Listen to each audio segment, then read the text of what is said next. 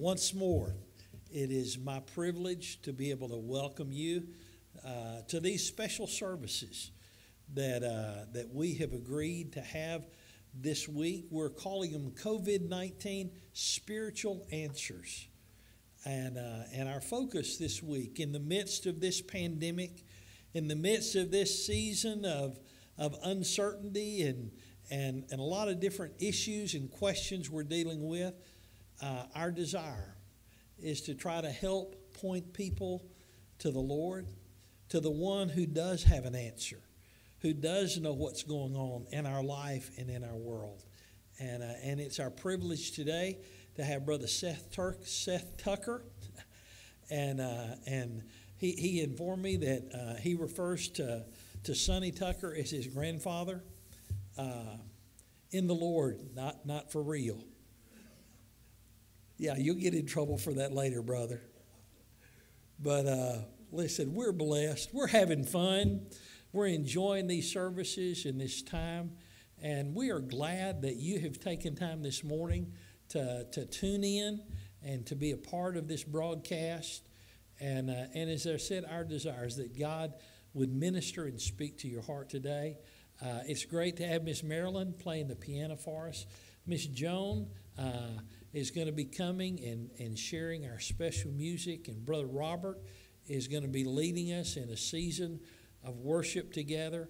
And then it's our privilege to have Brother Seth come and to be able to open God's Word. And we trust that God's going to speak to your heart today. And let's just commit this time to the Lord as we pray together. Father God, again, I come and I thank you so much for the grace that you've shown us. Thank you that your word says your mercies are new and fresh every day. And God, we come ready to receive from you your mercy and grace for our lives. Through this season of worship, through the words that are shared, and that, God, you would get glory and honor as we commit it to you afresh and anew today. In Jesus' name, amen. Well, join with me as we begin a time of worship together, as we bless the name of the Lord.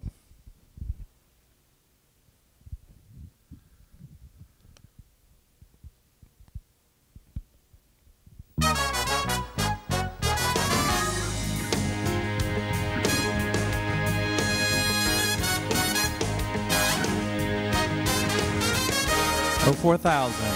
Oh, for 1,000 tongues to sing. Blessed be the name of the Lord. The glories of my God and King. Blessed be the name of the Lord. Blessed be the name. Blessed be the name. Blessed be the name of the Lord. Blessed be the name. Blessed be the name. Blessed be the name of the Lord. Jesus, the name that charms our fears. Blessed be the name of the Lord. 'Tis music in the sinner's ears. Blessed be the name of the Lord. He breaks the power of canceled sin. Blessed be the name of the Lord. His blood can make the foulest clean. Blessed be the name of the Lord. Blessed be the name. Blessed be the name. Blessed be the name of the Lord. Blessed be the name. Blessed be the name. Blessed be the name of the Lord. Lift it up. Blessed be the name. Blessed be the name. Blessed be the name name of the Lord. Blessed be the name, blessed be the name, blessed be the name of the Lord. Blessed be the name of the Lord. Blessed be the name of the Lord.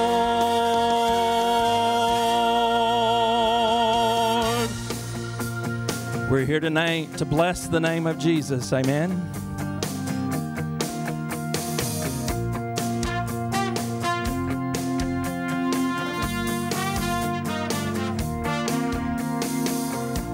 Blessed be your name in the land that is plentiful, where your streams of abundance flow.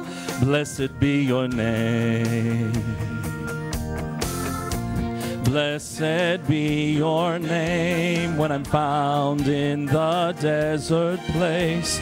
Though I walk through the wilderness, blessed be your name. Every blessing you pour out, I'll turn back to praise. And when the darkness closes in, Lord, still I will say, blessed be the name of the Lord. Blessed be your name. Blessed be the name of the Lord. Blessed be your glorious name. You give and take away. You give and take away.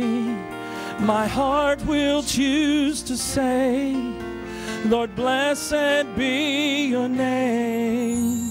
You give and take away.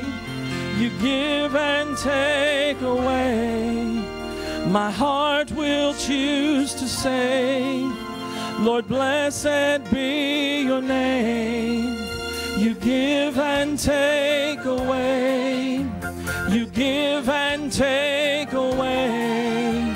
My heart will choose to say, Lord, blessed be your name. Blessed be the name of the Lord. Blessed be your name. Blessed be the name of the Lord. Blessed be your glorious name. Blessed be the name of the Lord.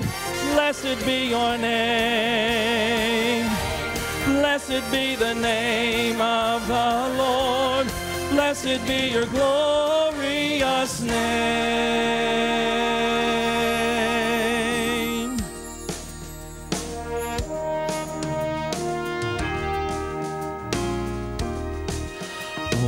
Worship the King, all glorious above, and gratefully sing his wonderful love. Our shield and defender, the Ancient of Days, pavilioned in splendor and girded with praise. Oh, tell of his might, oh, sing of his grace, whose robe is the light, whose canopy space. His chariots of wrath the deep thunder clouds form, and dark is his path on the wings of the storm.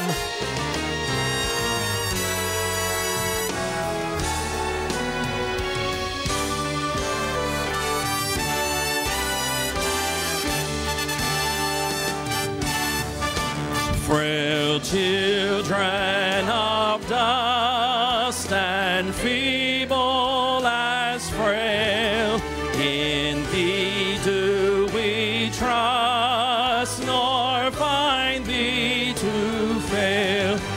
Thy mercies, how tender, how firm to the end. Our Maker, Defender, Redeemer, and Friend. Oh, worship the King. Blessed be the name of the Lord.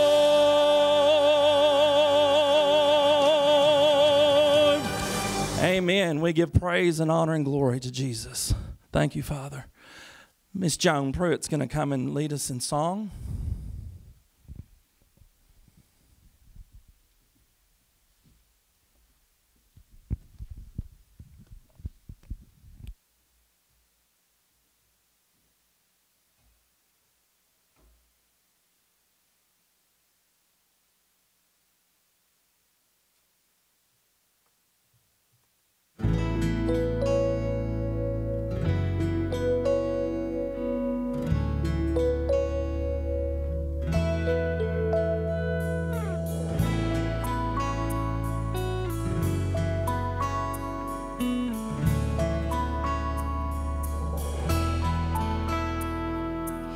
Standing on the mountain, holding to the shepherd's hand.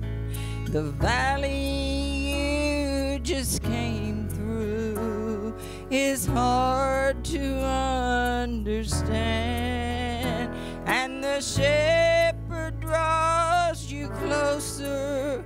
There's something he wants you to see as he points back to the valley and unfolds its mystery.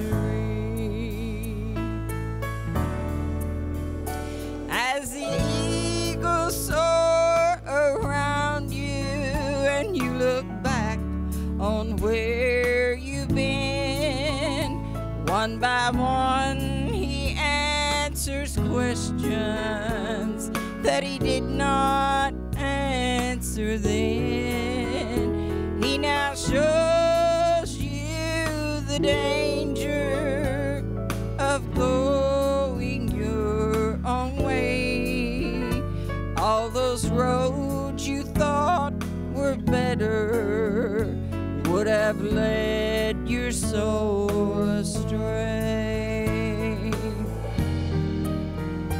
He reminds you of that moment when you could not make it through. Now you see one set of footprints where he reached down and carries you.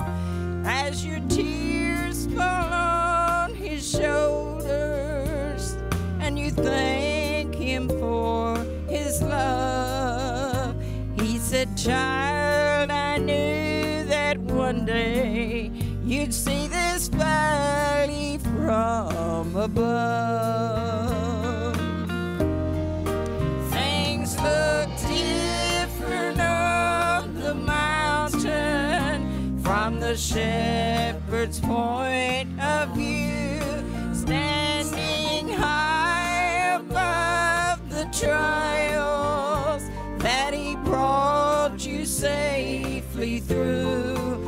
All the valley's disappointments will never look the same to you, for things look different on the mountain from the shepherd's point of view. All the valley's disappointments will never look the same to you, for things look different on the mountain from the shepherd's point of view.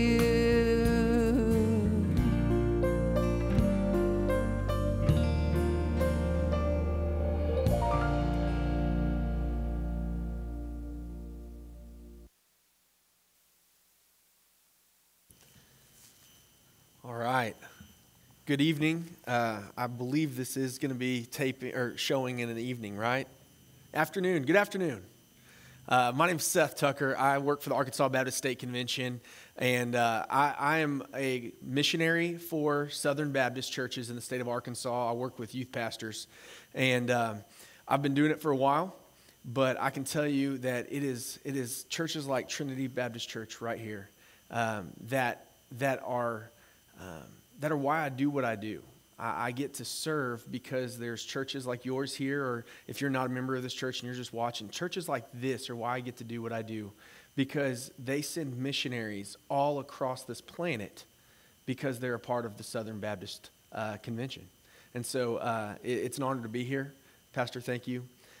Joan, thanks for singing that song. It's a perfect lead-in, a song that's talking about how God sees us in our trials, right? And he's not only with us, but he sees that there's something much bigger that he's going to accomplish through it. He has a goal and a purpose in it.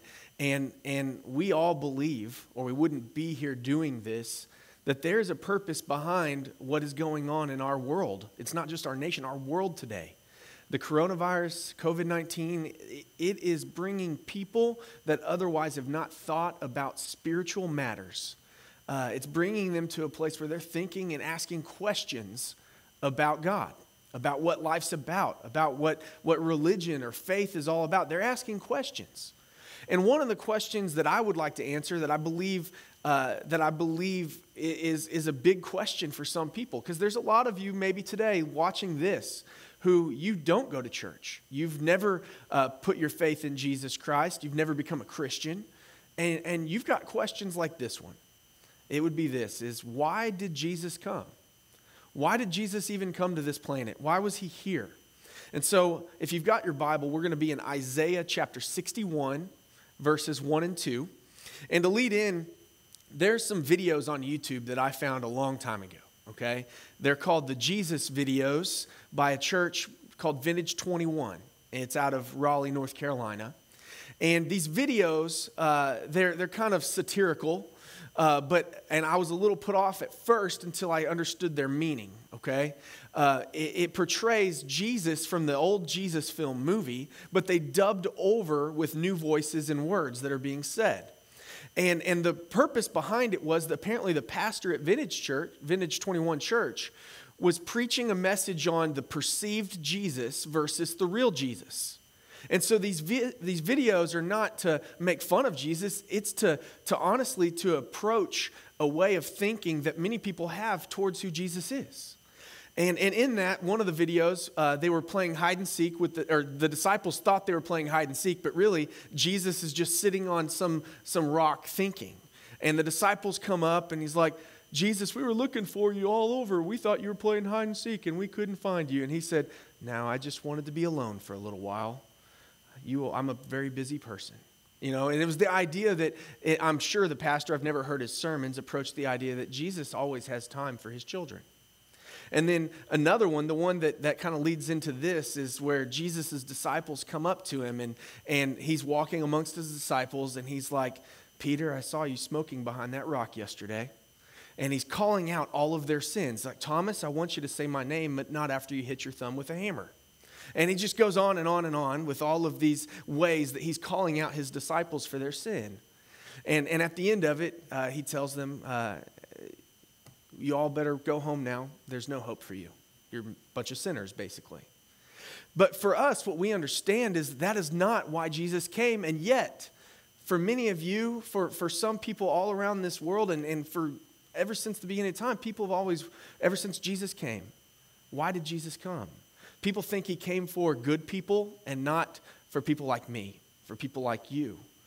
People think that he came to just tell us how bad we were, to judge us, to tell us, to condemn us. But that's not what the Word of God teaches, and that's what we're going to see in Isaiah 61.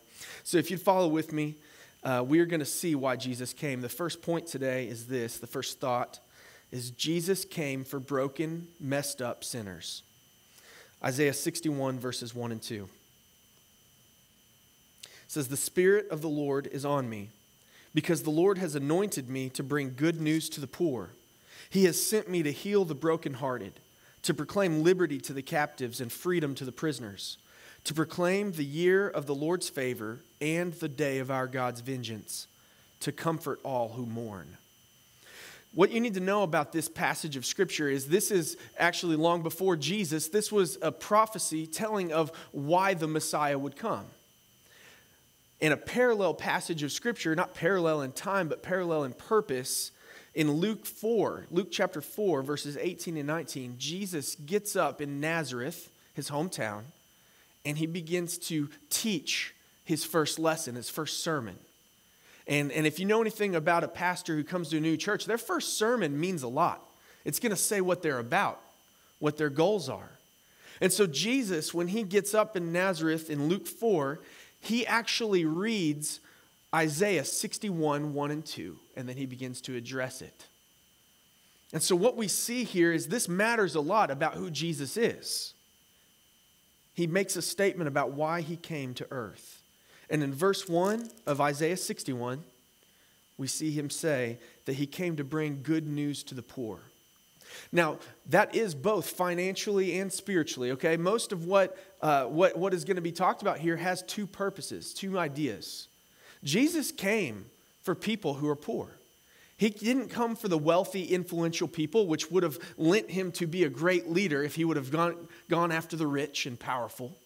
He came for the poor. Why? Because Jesus cares, God cares about people who are mistreated and people who are perceived to have very little value. He cares about them. He cares about them. How do I know that? Because I'm one of them. We're all here one of those people who at one point in time, we have been pretty much broke. God cares about us and our brokenness. But also with that idea is he came to bring good news to the poor spiritually.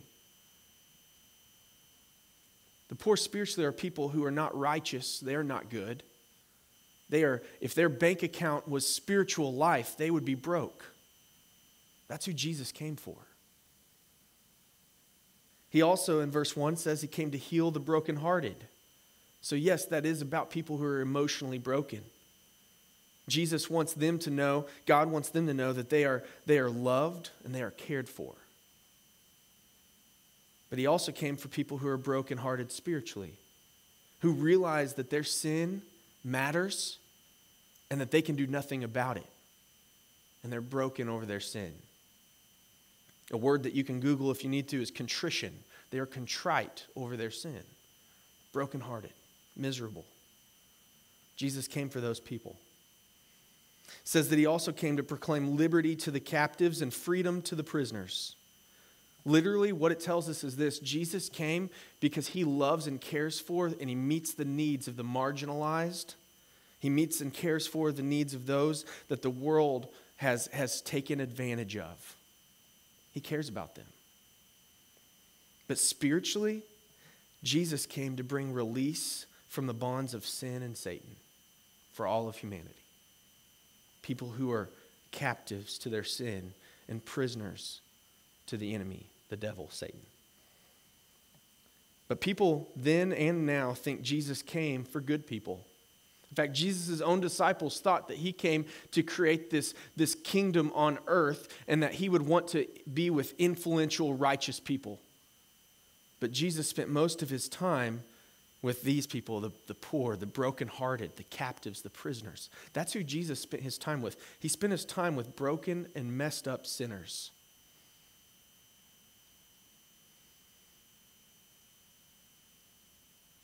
And many people, some of you today, myself at times in my life, we felt that we're too bad for God to care about us.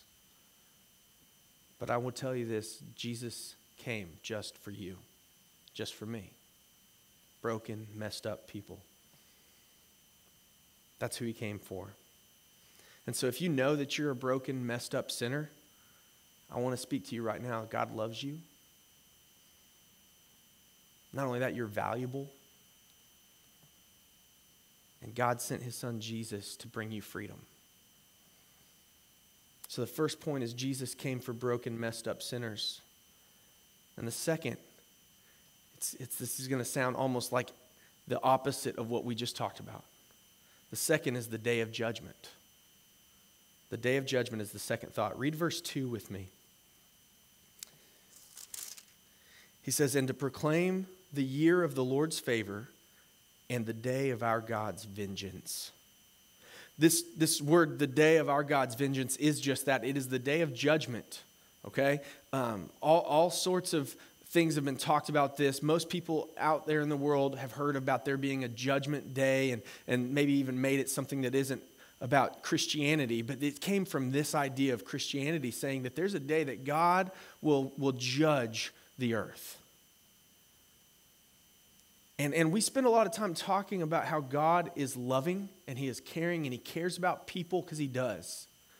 But what we don't talk a whole lot about in today's world is the fact that our God is also just, meaning that he is a good judge. Because just like a judge in today's world, if they let people that were wicked and guilty go free, they would be a bad judge.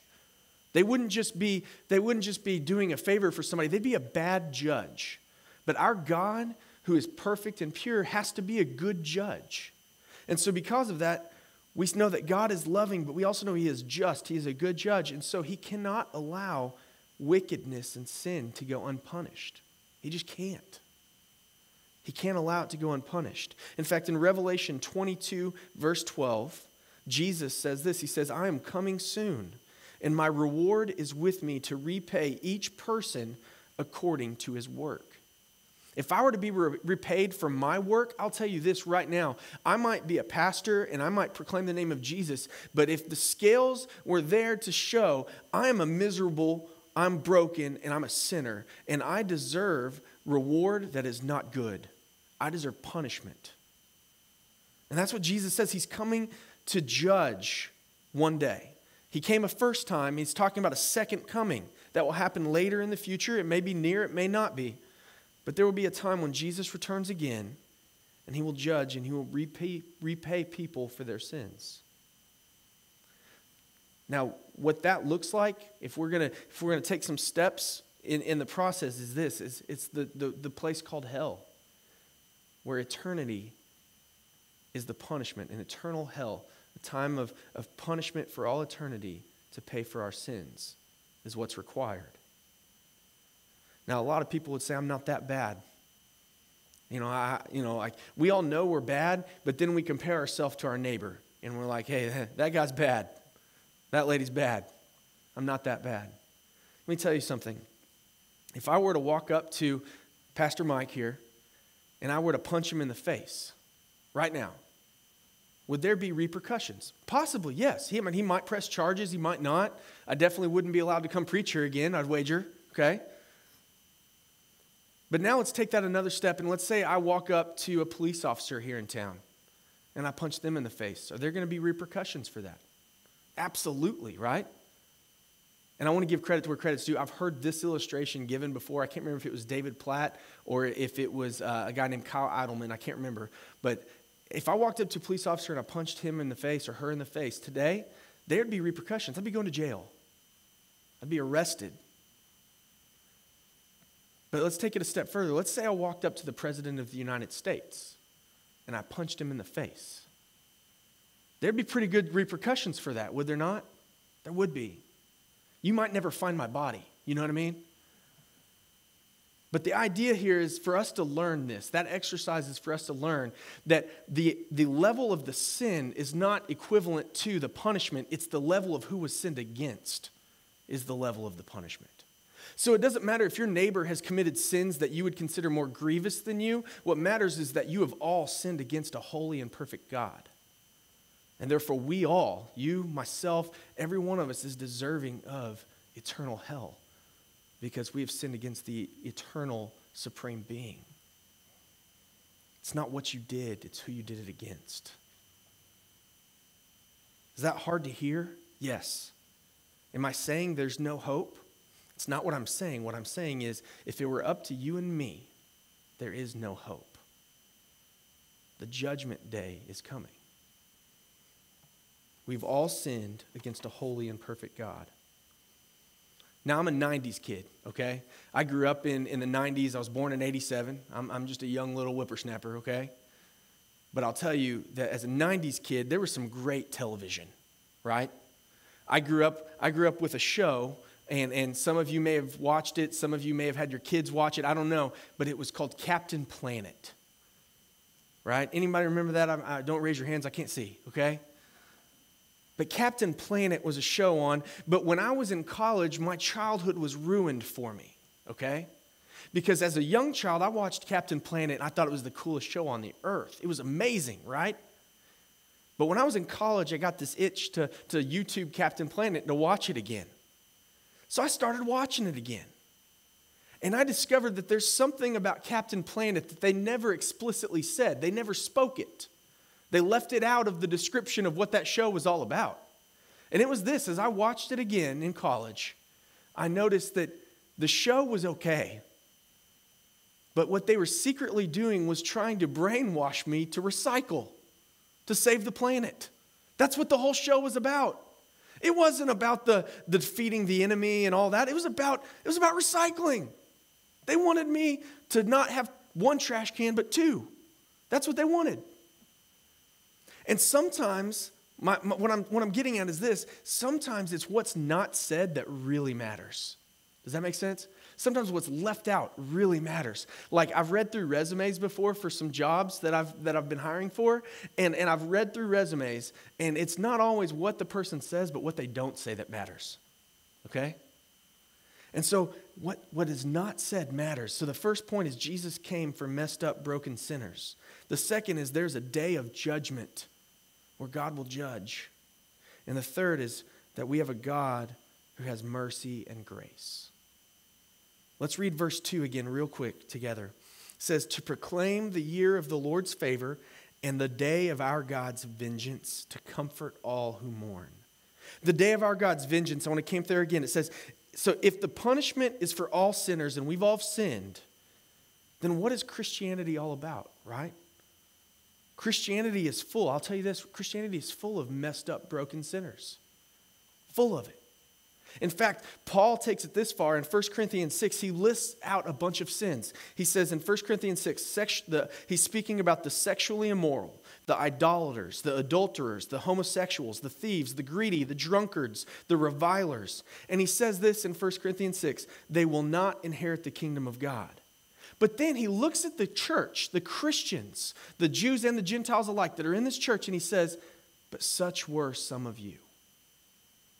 What that tells me is this: the church is full of messed up, broken sinners. It is now. I know that. Why? Because I'm a part of it. But I know back then it was too. Full of messed up, broken sinners. So what changed? How can the church be for these people and yet there's no hope for them in and of themselves? It's because we do deserve God's vengeance and his punishment. We do. But in Luke 4, when Jesus is reading Isaiah 61, he doesn't read all of verse 2. In Luke 4, if you go there and you read it, he reads all of verse 1, he reads part of verse 2, and he leaves out something important. He leaves out the phrase, the day of our God's vengeance. It's not there. It's not there. Why is that? Was he trying to be politically correct and not step on toes? No, absolutely not. Jesus, all through the Bible, you can see he doesn't care about political correctness one bit. He doesn't care about offending people. So why does he not say it? Timothy Keller, a pastor in New York City, says this. He says, Jesus didn't come the first time to bring God's vengeance. He came the first time to take God's vengeance on himself. So if our God is good and loving, he cares about us, but he is just, and we have to be punished for sin. God says this. He says, well, I got to do something. I love these people, but I have to punish sin. So God sends his own son, Jesus Christ, and he comes to this earth and he lives the life we could never live. Why did he have to live perfectly? He had to, because if he didn't live perfectly, then God's punishment would have been for him. So he lives perfectly. Why? So that he doesn't deserve punishment from God. And then what? He gets punished by God. Why? Because he takes the punishment that you and I and all of us deserve upon himself. So Jesus didn't come to bring the day of God's vengeance. Instead, Jesus came to take God's vengeance upon himself, to pay the price for sin that you and I deserve. But God loves us. That's why he did it. He loves broken, messed up sinners. And how do you receive this, right? How did these people in 1 Corinthians 6 get into the church? Firstly, they believed that Jesus died in their place. They believed that he was hung on the cross and that he was punished by God with a punishment that they deserve, that you deserve, that I deserve. And by believing that, they turned away from their sin and began to follow Jesus with their lives. And that's what you can do as well. My belief is that every time we're in the Bible, whether we're reading it at home or we're hearing it preached online or in person, every time that we're in the Bible, we have a response to make. Every one of us. Whether you're a Christian or not a Christian, so there's a response. If you're not a believer in Jesus and you're like, hey, I'm one of those messed up, broken sinners, let me tell you what, you have a response to make today to this message. You need to believe that Jesus died on the cross to forgive you of your sins, and you need to follow him with your life. How do you do that? I can tell you.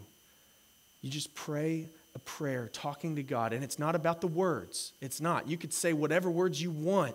It's about the heart of this. It's for someone like me. When I was 6, I believed in Jesus, and I firmly did. I put my faith in Jesus, and I prayed something like this. I said, God, I'm a messed up, broken sinner. I'm a sinner, and I need you to save me. I believe that Jesus died on the cross to forgive me of my sins. Will you forgive me? And he will. And in that moment, your life is forever changed because you're no longer to be facing God's wrath on the day of vengeance. It's already been paid for you. And so if you need to become a Christian today, that's your response. You can rewind this and listen to what I said, but really just in your heart, just ask God to forgive you and tell him that you believe Jesus died to forgive you of your sins. And then follow him. For some, your response may be this. It may be a reminder that you're a messed up, broken sinner. Because there's days where I've been a Christian for so long that I feel like I'm better than I really am. Maybe we need a reminder of who we really are, broken, messed up sinners. But maybe you're a person who knows you're a messed up, broken sinner, and you just need to be reminded that Jesus came for you. He doesn't come in condemnation. He comes in love because he cares about you. And for some, maybe you find yourself financially broke right now. Maybe you find yourself heartbroken right now. Maybe you are enslaved to some things in your life, whether it be addictions or who knows what. Jesus came for you. He came for people who are marginalized and hurting and broke.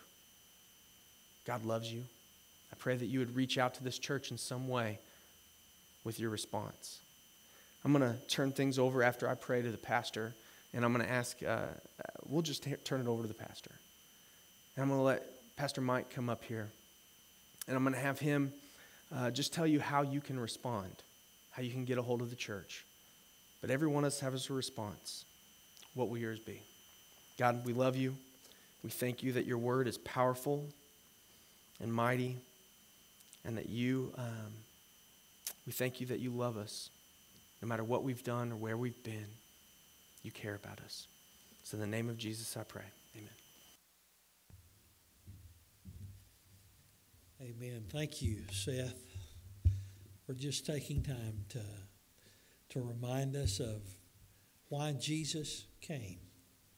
And I can just tell you he came because knowing everything there is to know about you and about me, about Seth, about each and every person, he loved us. He loved us enough to go to that cross, to die for our sin.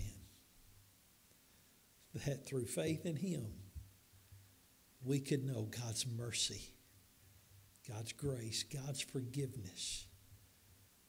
I think of what it says in John chapter 1 and verse 12. But as many as received him, Jesus, to them he gave the power to become the children of God. He wants you in his family. Whoever you are, whatever it is you think that's holding you back, our prayer is in love he would draw you to himself. Thank you, Seth, for just being willing to share your heart, to share from God's Word. As a church family, we want to encourage you. We want to help you move forward in your relationship with the Lord, wherever you are in your relationship with the Lord. Maybe you're at zero, maybe you're progressed along the journey, but wherever you are in your relationship with the Lord, we want to encourage you to move forward in that relationship. You can contact us here at Trinity Baptist. Our website is, it's pretty simple. It's trinitybenton.com. trinitybenton.com. Our church phone number is 501-778-9146. 501-778-9146. Our church email, we've had a few email us during these services. Our church email is trinitybenton@ymail.com.